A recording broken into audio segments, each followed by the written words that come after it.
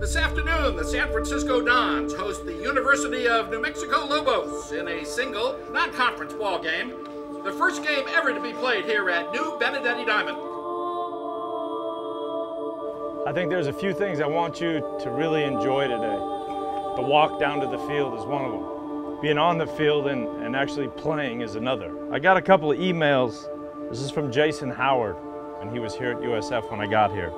I'm sure your inbox is flooded with messages, but I just wanted to say congrats on the new facility. I remember your first year at USF when you started planning the vision of this dream, and I'm sure back then there were a lot of doubters. But for all of us that have been lucky enough to be around, we knew your continued blood, sweat, and tears would someday be rewarded, and that day is finally here. I'm personally thankful for all you've taught me, both on, but more importantly, off the field. So thank you for making all of us Dons proud. Congrats. The reason I give you that is because 19 years ago I came in and I said, hey, this is what I want to do. And people said, you're not going to be able to do that at USF. And I said, oh yes, I will. I said it to Troy, I said it to everybody, I said it every day, and I said it for 19 years. There's always something about the first time you do something that's special. You go back to the beginning in 1998, I'm just coming off the heels of a national championship, a trip to Omaha, recruiting the best players in the country, having 15 first-round picks in the recruiting classes that I had an opportunity to recruit, and here I am at USF. We don't have a lot of scholarships, and the facility's not in great shape, and there hasn't been a lot of wins in the program. And I came in and started talking about going to an NCAA regional. I started talking about winning a conference championship. I started talking about building a brand new facility.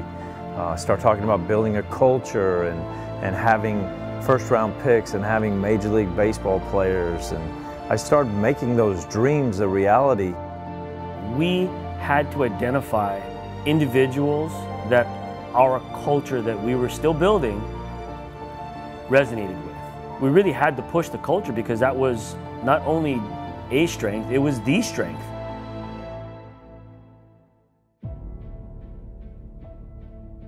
He would weave baseball in and out of these life lessons that he told us we were going to learn. We didn't quite understand how we'd learn them. But we definitely believed that he understood both sides of that, developing as a player, building into a great teammate, but also being a good person. There's a quiet confidence that is just kind of in his character and in his personality. And he definitely parlayed that Arizona State big-time program. You ain't gonna mess with us. We're gonna show up with confidence. That was an immediate change in our program. We all learned this ownership of our own success and our own process. If we were going to be competitive, if we were going to start to be able to recruit and bring better players and good people to campus, we knew that it was 100% going to come from within the program. As I finished as a player, I thought, I want to teach like these guys teach. I want to make an impact on their lives, and I want to go win on the field like these guys want to. So it was very attractive to a young guy that's trying to figure out how he can help young guys the same way he was helped by his mentors.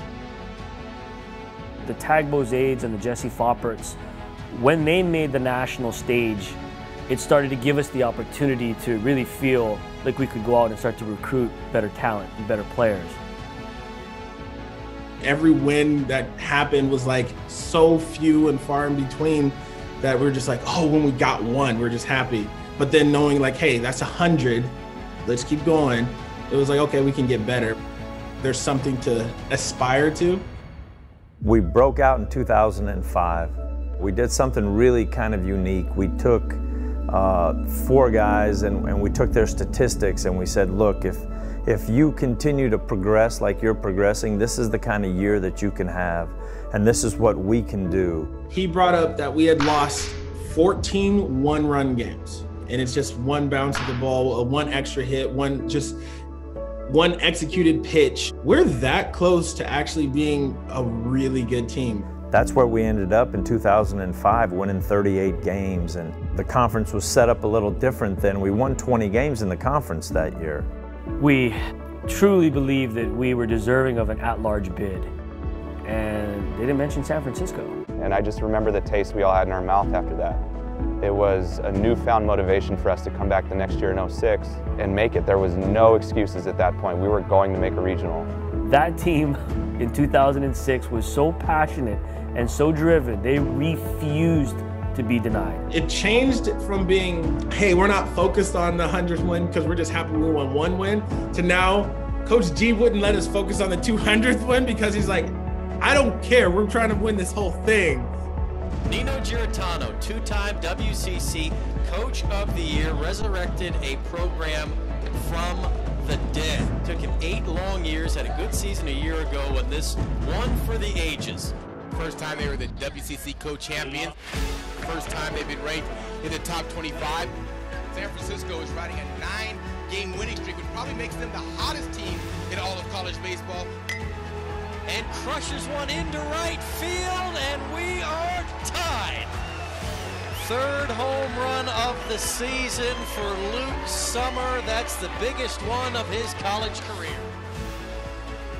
Gotta welcome back to the Lincoln Regional between the Nebraska Cornhuskers and the San Francisco Dons. Goes wide at first, and home comes Bachikalupi. Back-to-back strikeouts for Pareda. It's the first time that myself included had been on that type of stage before. It felt like there were tens of thousands of red shirts screaming and yelling in the stands, and there was this tiny little pocket of green. USF winning it 5-1 over Nebraska, and a terrific performance by the San Francisco Dons. He finally created something that was going to be successful, not only for him, but for the community, for USF. You know, he put USF baseball on the map, and that was important for him. Show me a coach that can do a backspin like this. This is how we do it. Around 2010, 2011, we were having more fun than anybody in the country, and it was this beautiful fun for the sake of having fun. No! Oh no! Oh no! Oh no! Ah! Knoxanity was as viral could be, with a couple group tweets, and the guys printing off charts and showing how they paint the corners. It led to a ton of fun, building a great culture and chemistry in the clubhouse. Kyle, what are you doing here? I was getting ready for the game on Saturday. Hey, could you go check and see if we got more paper? Yeah, go check it out. Yeah, thanks. So when you have that foundation, you can kind of cut it loose, knowing we're always going to come back to what Coach G demands of us. We truly believed, I think, that every game we stepped on the field, we were going to win. G, Knox, G Moore, those guys just instilled this sense of confidence and never quit, never die attitude in us. Yep. 18 conference games played, 2 teams left. Gonzaga and San Francisco are tied for the top spot in the WCC. The winner of this weekend's series wins the conference title. We won on Friday, we lost on Saturday, and Sunday we're up by 1. And we actually bring Kyle back in to close. When the ball came out of his hand, luckily our third baseman snatched the ball out of the air. USF wins the game! The Dons are the West Coast Conference champions! It wasn't about upholding the championship banner. It was about doing it the USF way, the Dons way, Coach G's way. It truly was to embody the way that we wanted to do things. We outright won the conference in 2011. And we had a team that had a chance to go on to a super regional and really win. UCLA had 3 major league pitchers on the team. Plutko, who's still in there, Trevor Bauer, Garrett Cole, and they were pretty good. What I remember in that game is about the 5th inning, I looked around the dugout and I truly saw just the steady attack in the way guys were moving around, doing their jobs. I don't want to say, looking back, it was an out-of-body experience, but it was just one of those days where everything just came together. We still never wavered in our confidence. I think it was just an attitude of, hey, why not us? We're just as good, and we're going to shock the world. That was a difference maker for all of us. I mean, that changed our program forever. First 100 was a lot of building. The second 100 was a little bit of momentum. The third 100, I think there was this established core way of being a USF Don. Winning 374, that was Dante's record, and getting to that point where you can say, all right, I'm there with this legend, he realized we've got a program here and we have a lot of work to do. Ladies and gentlemen, please join Bianca and Nico for the presentation of a plaque commemorating win number 400. To be able to have Nico and Bianca out there and smile and give that to him just showed, okay, we're here to support you, Dad. We're here to love you, and Dad, we're here to be there for you. 2013 was a really special season. We knew that our opportunity, whether we won the conference tournament or not, our opportunity to continue playing in the postseason was going to come down to 1 or 2 games. And then for Derek to be ready in that opportunity. That entire year, anyone that was beating me with a fastball in the inner half of the plate, but it was somewhere around my neck or head. And the luckiest thing was I was on time. High fly ball in a deep right field. Back it up on that one, and it is gone, and it's a home run and a game winner. At that point in time, we had a pretty good idea that we were going to be in that large bid with that win.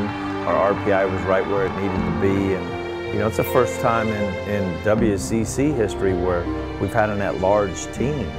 Watching them go to Oregon and play in the regional was really cool. But my decision to come here was made a long time before that. Being able to just be around the team each year kind of grew my fire inside of me. You understood as a player what Coach G, what his character was about and who he was when he brings his 5-year-old kid and he coaches him the same way that he's coaching the 18, 19, and 20-year-olds. We'd watch Coach separate from the tough loss, go out there and hit balls to his right and left, and Nico's just out there doing what we should be doing, which is let's get back to the game. To watch that every day was probably the best time of my life, to see the two of them together and to see the ups and downs that nobody else got to see every day. It was beautiful, but it wasn't easy. The amount of hours that they spent on Benedetti Diamond, just getting Nico to the point where he was in his career, to have your 500th win with your own son on that same field, I'm sure had to be just absolutely incredible. We've worked our whole lives, you know, at becoming stronger together as a player and as a coach and as friends. So being able to share moments like that on the baseball field is something that not many people get to enjoy, and I'm very thankful for that.